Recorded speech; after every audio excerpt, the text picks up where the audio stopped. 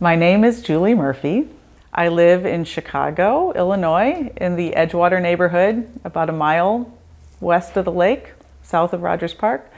I am 43 years old.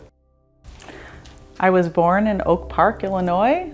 I lived most of my life in Lombard, Illinois, and I have two sisters. I'm the youngest of three. As kids, it was just a really fun time. We made up creative games, we played outside a lot, rode our bikes, went to the pool. Summer nights were the best when the whole neighborhood would come together to play Ghost in the Graveyard or tag or some kind of game. We played Short Order Chef. We just had a lot of fun. I loved being a kid. I decided to become an artist later on in life. I was always making stuff and drawing since the age of 5. I've been obsessed with creating things, putting together books, magazines, zines, and it helped that I took some night classes at Art Center College of Design, and my teachers at the time, the Clayton brothers, said, well, I don't understand why you're not, why don't you go to school and why don't you try to do this?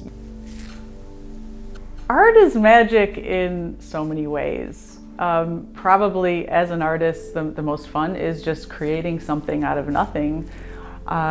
Creating people's faces, creatures, environments, even abstract environments out of just absolutely nothing, out of your imagination. Or you could even start by looking at something and trying to reproduce it and then go off in different directions.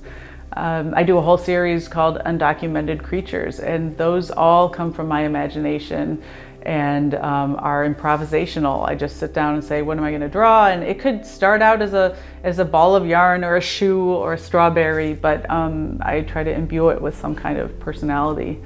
And that is magic for me. It's liberating to be able to create.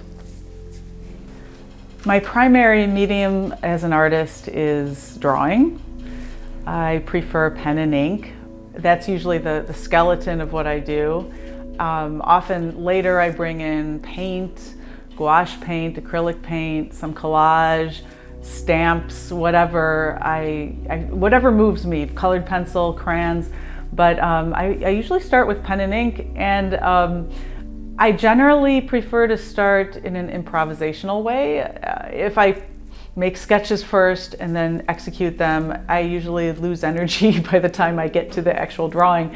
So I'm most motivated by an improvisational approach. I like trying to let my subconscious speak a little bit. Start with hand on the paper and just start drawing. And often that thing that I start with is not how it ends. Sometimes that's just the beginning and I end up painting over it and starting another drawing on top of it, or adding collage elements, or using it just as a kickoff point. I'm proud of creating characters that exist within a universe that is solely of my creation, with names and an entire look and originality.